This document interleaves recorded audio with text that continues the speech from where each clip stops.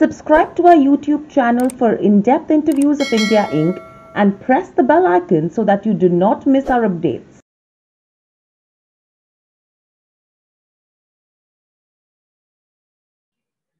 Hello and welcome to Nirmal, ladies and gentlemen. I'm Hiral Dadia. We have with us Sanjay Kapoor, entrepreneur and advisor, and former CEO India South Asia Bharti Airtel, joining us on the show. Sanjay, welcome to the show. Pleasure to have you and to speak to you as well after a really long time. I hope everyone's safe at home and at work with all colleagues. Thank you for asking. Yes, so far so good. Thank you. Sanjay, let me come with my first question.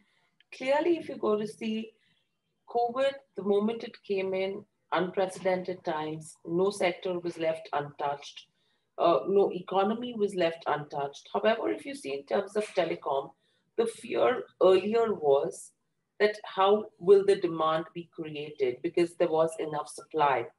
Now, if we see the impact from March to now, it gives you a sign that telecom has been a sector which has clearly seen good demand growth, taking into consideration work from home, so data connectivity, etc., has been the driving force. How would you actually describe the impact and the entire timeline from March to now for the sector? I think you are probably guessing it rightly that the pandemic has really elevated telecom to be on a pole position as far as customer sympathy is concerned and the utility of the services are concerned. I think it has gone much beyond just voice and message connectivity or data surfing to actually enable us to bridge the difficulties that arose during the pandemic. This industry has really supported everybody across the world on education, on being informed about the disease, about keeping connected with each other, working from anywhere, and above all, entertaining families who were confined to indoors for a very large part of the pandemic. So I think the industry, if you are associated with the industry, you definitely feel proud of what this industry did to everybody. And of course, not without difficulties.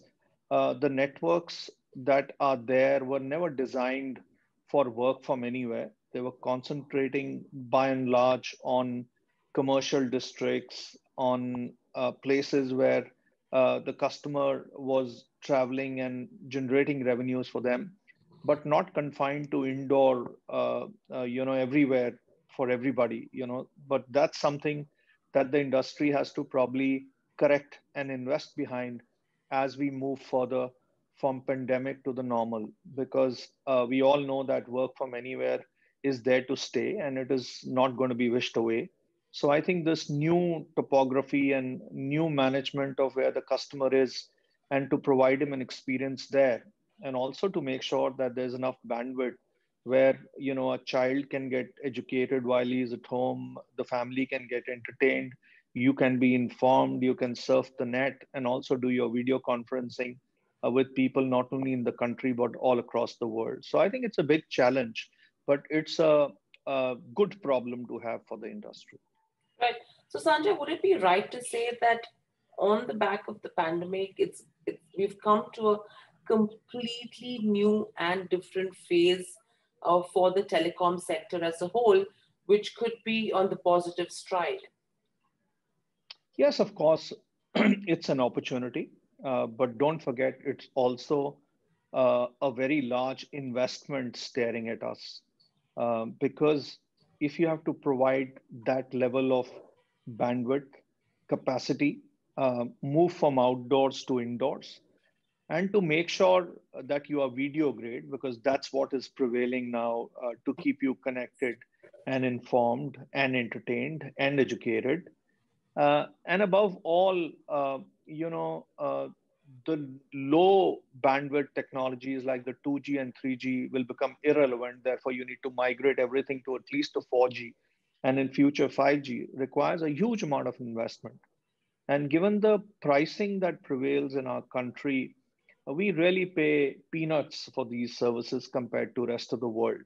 And given the price of spectrum in our country, probably the equation is imbalanced, and that's a challenge for the industry. Yes, it's an opportunity to garner and deliver more, but it's also a lot of investment that will have to be put together to have a proper customer experience which keeps you globally competitive.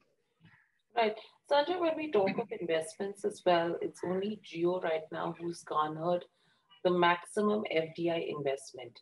Now, if we exclude Geo, FDI investment in the telecom space in India is almost near an all-time low. What is this then telling you about the future of the telecom industry? Because on one hand, you need the investments to move forward. On one hand, your FDI investments are at all-time low. How does this equation actually fix in then? That definitely can't be a good news for any country. And I think this problem has to be solved and solved comprehensively. So, so look, there is a cost side of the equation and there's a revenue side of the equation. And the equation has to balance. From a cost side perspective, there's a spectrum which costs a bomb in our country and probably one of the most expensive anywhere in the world.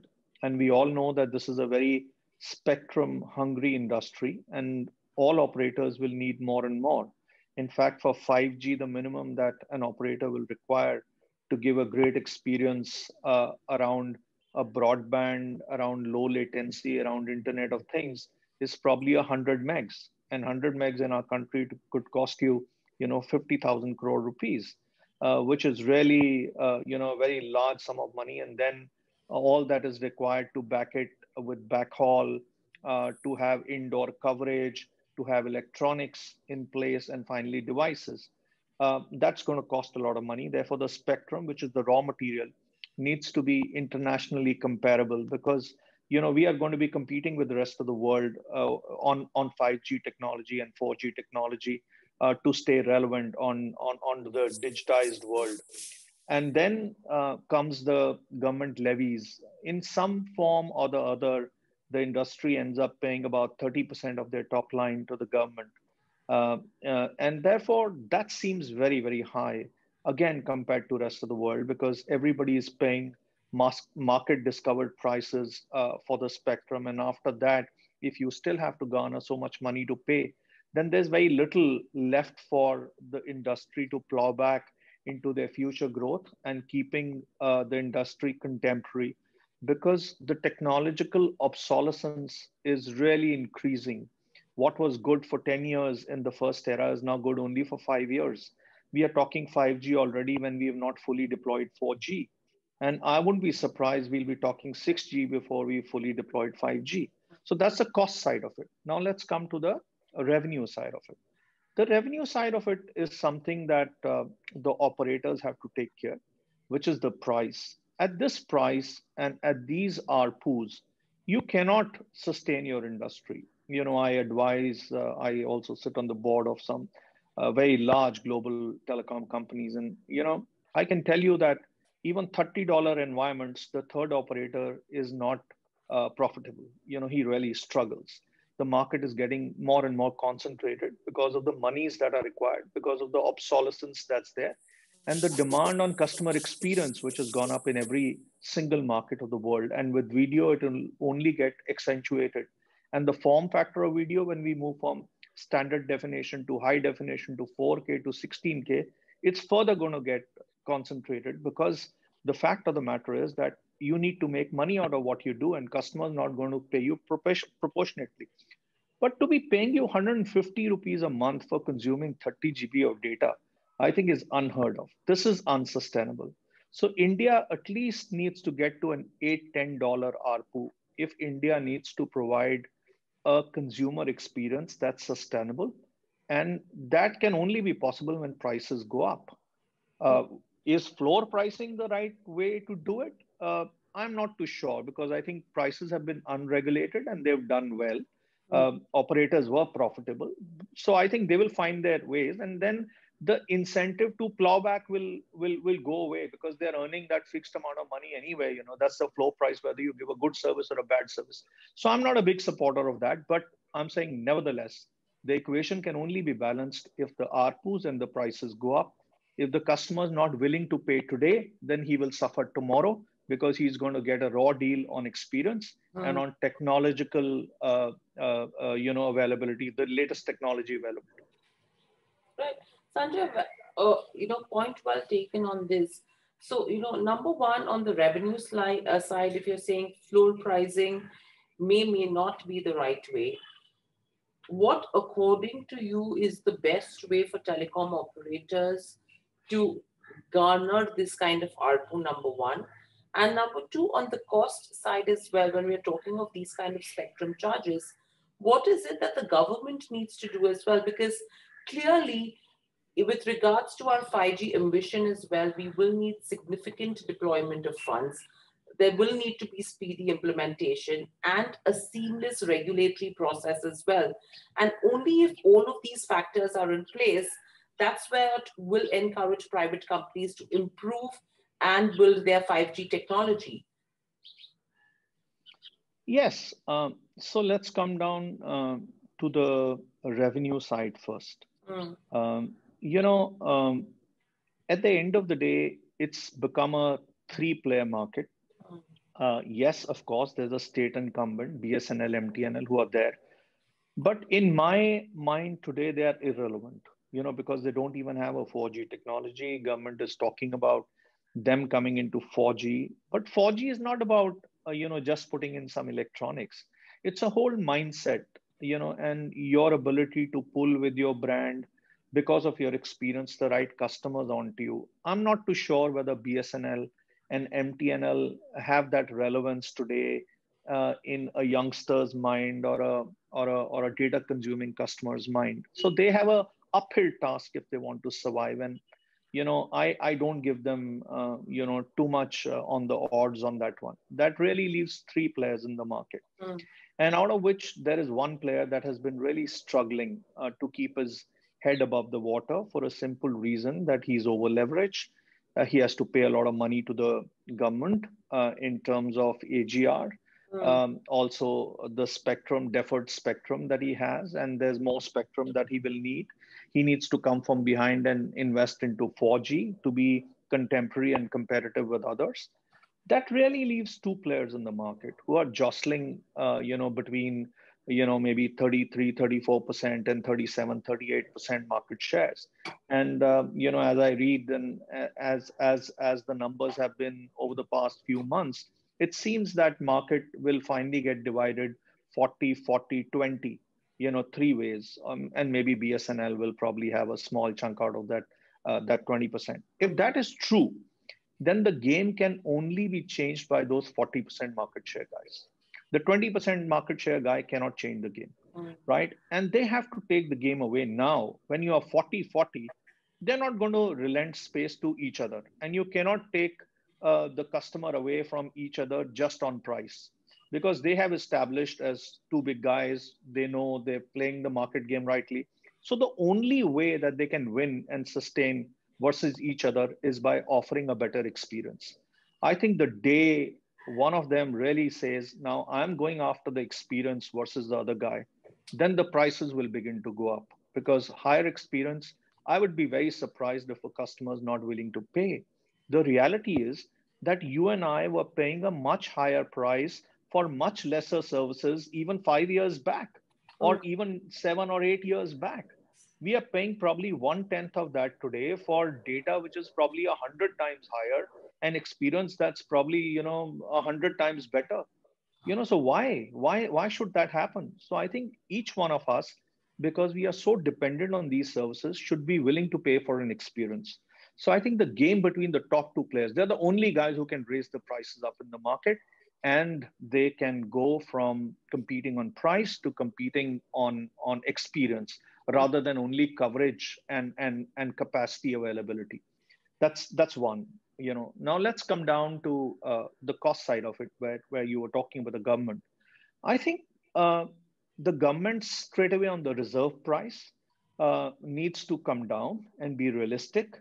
I read that Airtel already said that they will not bid for 5G at these prices, and we know that Vodafone Idea probably can't bid because of their very shallow balance sheet, which is there for 5G. That will drive them closer to bankruptcy if they do it. So I think they need to keep aware that if Airtel goes out, then who's left?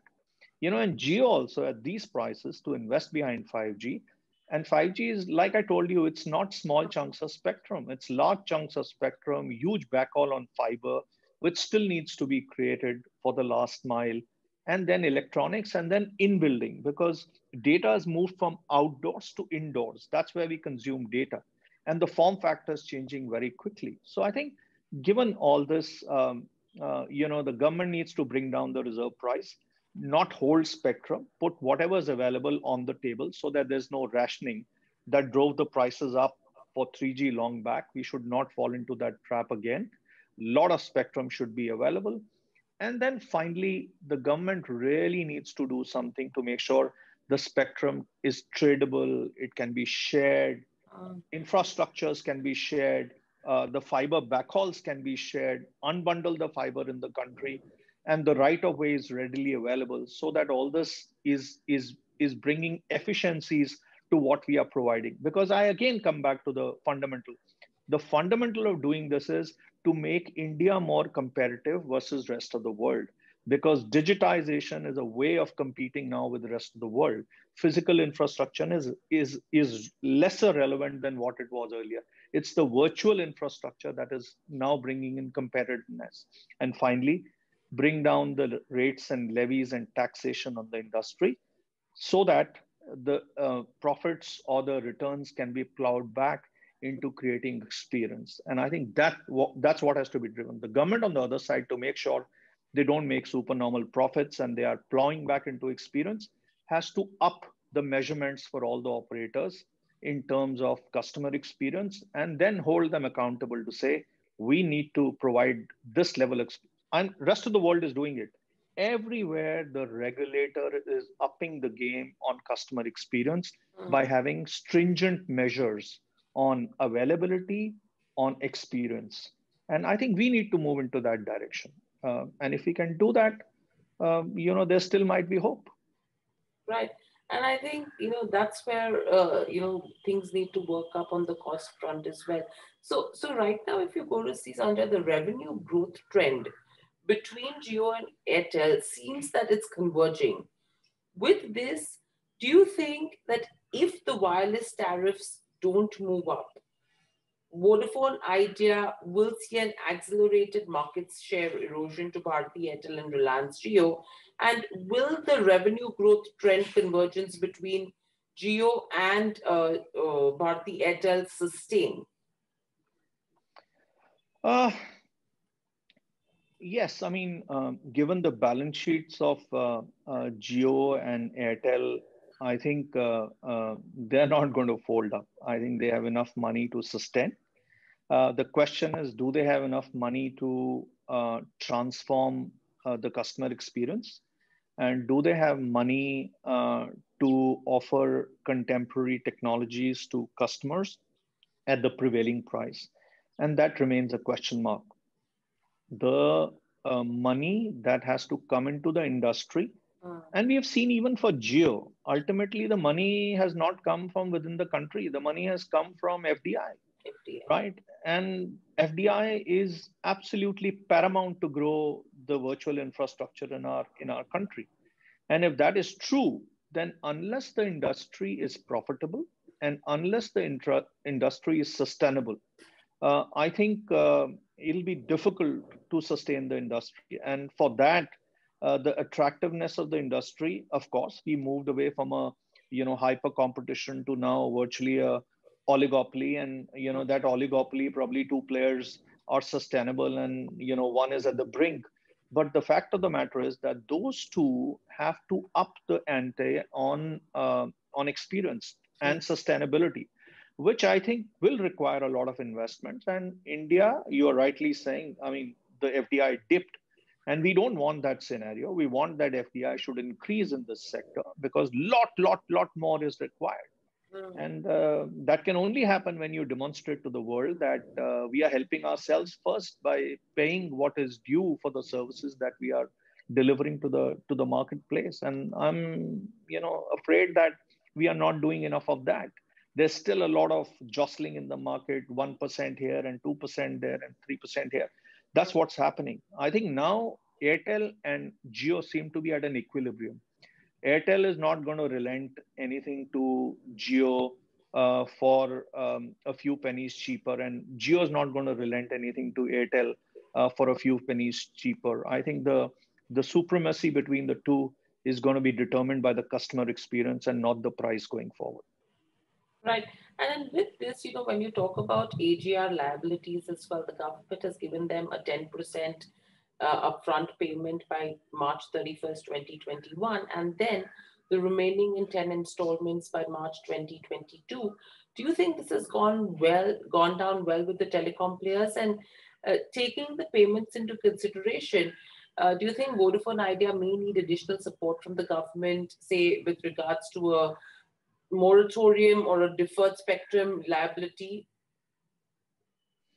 So I think start from other end of the stick, which is that I think three players at a minimum are absolutely essential for a good and competitive telecom market, and for customers to not get a raw deal. Wherever we've seen duopolies, Philippines is a live example. The services went down, and then the government had to induct, another player into the market to make sure that the players don't make supernormal profits and offer average services to the marketplace. And we will fall into the same trap if we are left with two. Big risk on that. The customer will get a raw deal. Is my take. So I think it's essential to keep three players alive. And you're right, the third player is so weak right now that without government support and without additional influx of capital, they will find it difficult to sustain themselves. The government might have bailed them out right now, but we have to see how this industry and the third player is kept sustainable, forever. Otherwise, we'll have a very lopsided market which will be dominated by two players, which is not the ideal structure. Actually, that's where we started from, if you remember. We Right. started as a duopoly in every circle. From duopoly, we became an oligopoly with the fourth license. From there, we became a super competition, from a super competition to a hyper competition, and then back to, because all of them folded, it was not viable. That was the wrong structure.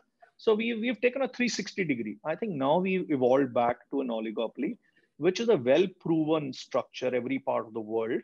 And I think now to get back to a duopoly or a monopoly is absolutely, something that we should shy away from. And I hope the government does enough to keep the third player alive. But eventually, the industry has to help itself by making sure pricing is not compromised, and experience becomes the differentiator between operators. Right. So from here on, if you have to take the next, say, 12 to 18 months into consideration, or in the near term as well, what's the inevitable price hike that should be taken and that probably would be taken by telecom players from here on? Uh, you know, I would really like to see the Indian market go up to between $8 and $10 on ARPU. Can it happen in 18 months? Maybe not. Can it happen in 36 months? Maybe yes. But you will have to have interim landmarks so that you are confident that you're moving in the right direction. So I think if India over the next 12 months or so can get to an ARPU, 12, 18 months to get to an ARPU of say 300 rupees. If we get there, then I think we'll be trading on the right path, because that will give them confidence to invest more into 5G. And the moment they do that, then they will know now 3G is not, now 300 is not enough. Now we need 500. Once they get 500, they will now, inch towards maybe 700 rupees. I think that's what will happen. But if they are stagnant at this 150 for a long time, then I'm afraid, it's not a great situation. Right. And then with this, Sanjay, what's happening is you need all the peers to come out cumulatively with price hikes. However, Reliance Jio is something who's not really ready for a price hike right now. In fact, in bouts, they have been slashing prices. Does this actually tell you that they are yet to give out a lot of disruption in this space before they get onto the journey of a price hike? Sometimes I get a little surprised when some of the people make such like comments to say, Geo. If you really ask me Hmm. today, if there is one player in the market who's ready to play an experience game, it should be Geo. Hmm. They are well funded. They are the only company that makes money. They Hmm. have only one technology to fend as compared to three technologies that the other two are fending and spending money on. And we know that 2G and 3G is very inefficient compared to 4G. So my own take is that if somebody can take away the game from just the traditional combat to experience, it's only Geo. So they have all the money to do it. They are profitable, they are sustainable. So who else can do it? So I just wish that one day the whole Geo strategy moves towards complete customer experience and say we are going to charge a premium for that experience. I think that's when the game will change. But like I told earlier, you can't expect Voda Idea to do it. Either Airtel will do it or a Geo will do it. There is not going to be a third guy who has the capacity and the power to play the experience game versus pricing game. Right. And then, but Sanjay, what I would want to play a devil's advocate over here is that with Geo, they've already started giving the customer a premium experience with this kind of pricing. Now, if you're already playing a game with this sort, how do you think will you be able to convert your customer or retain your customers with a higher pricing and premium experience? Because right now, if you're taking their optic fiber, immediately they're giving you a set-top box which is free of cost. So automatically what's happening is my television viewing is already going up. So I'm already consuming data on that front. I get that experience. Simultaneously, the speed what they're giving me is fabulous.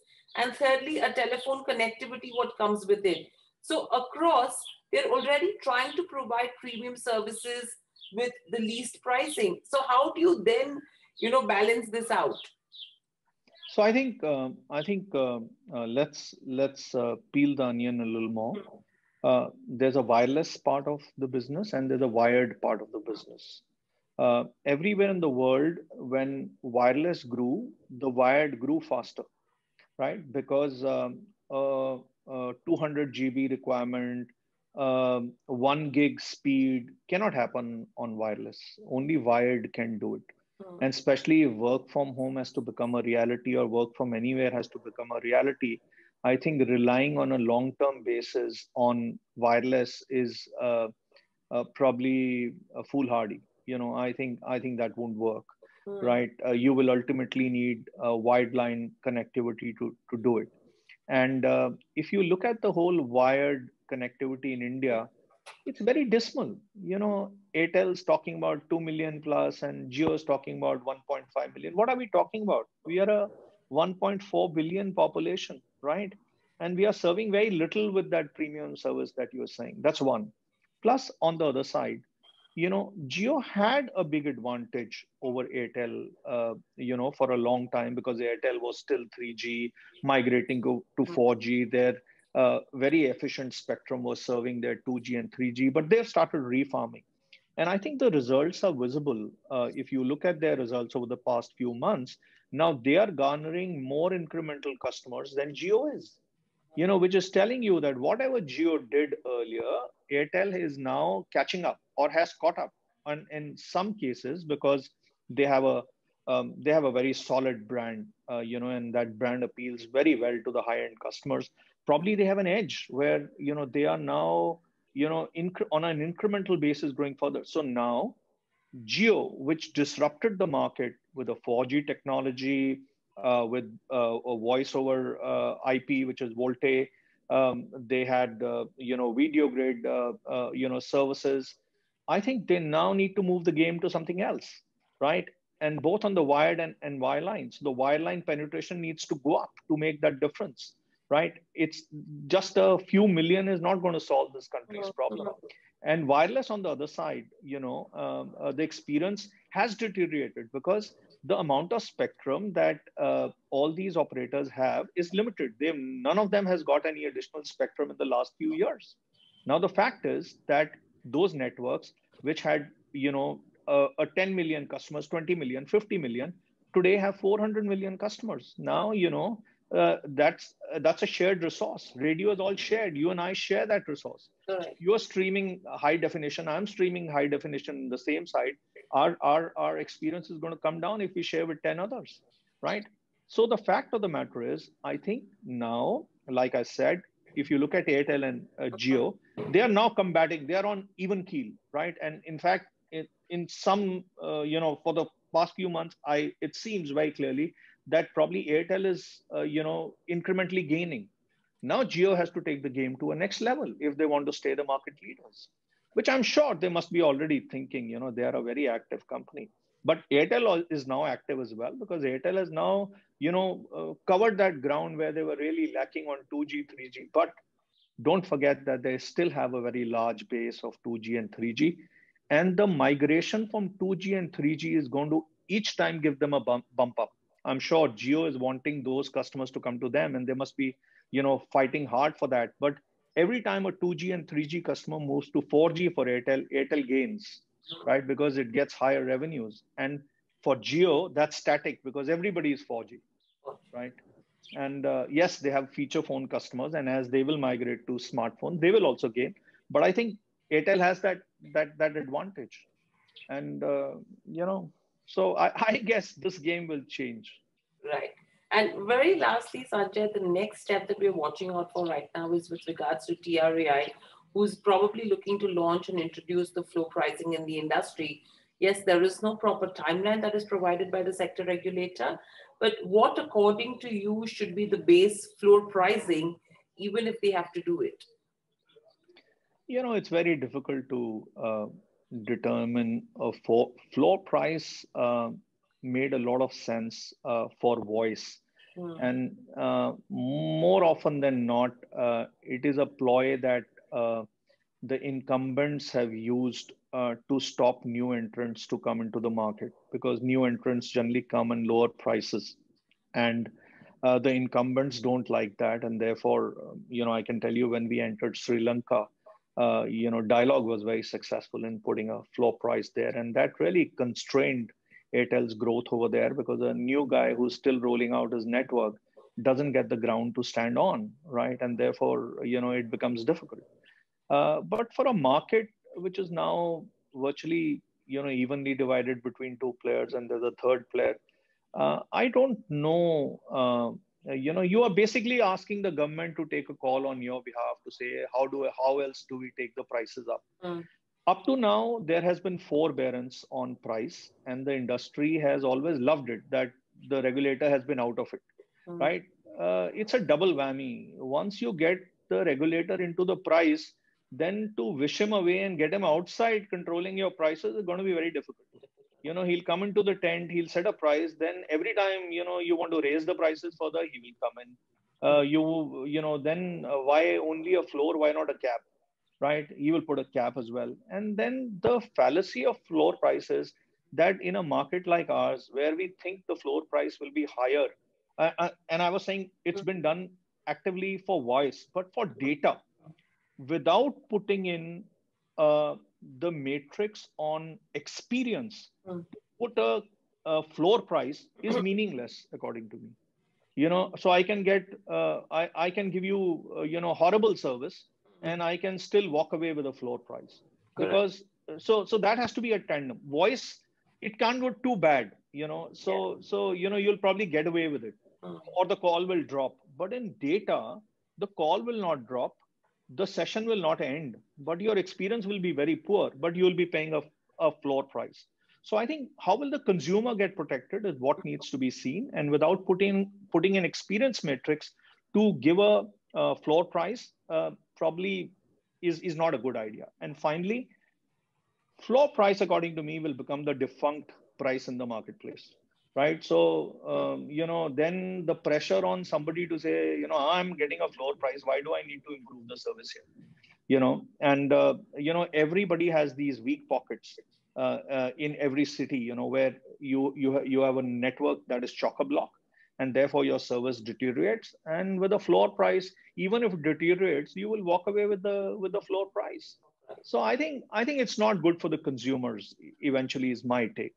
I think operators need to start taking it upon themselves to take a call to take the price up. And once you get the operator in, believe you me, it's going to cut both ways. He's not going to get out of this. Then you can't wish him away to say, okay, now things have become good. Now you please don't, interfere in our pricing. Let us do it. I think that won't happen. So I think the industry has been happy keeping the regulator outside, the pricing regime, and I think that's the way it should be. But I don't run these businesses anymore. Absolutely. I think it's the industry who needs to raise the bar as well. And there is a great opportunity that lies in front of us as a country with regards to telecom, and how we beat all the challenges, overcome all the challenges to make the most of this opportunity is what we need to see as a country, as an industry, and from the government perspective. Thank you, Sanjay, so much for joining us on the show. It was a pleasure to have you. Great insights. I hope you enjoyed the conversation as well. Hoping to speak to you soon again. Thank you and stay safe. Thank you. You stay safe too, and same for the viewers. Thank you.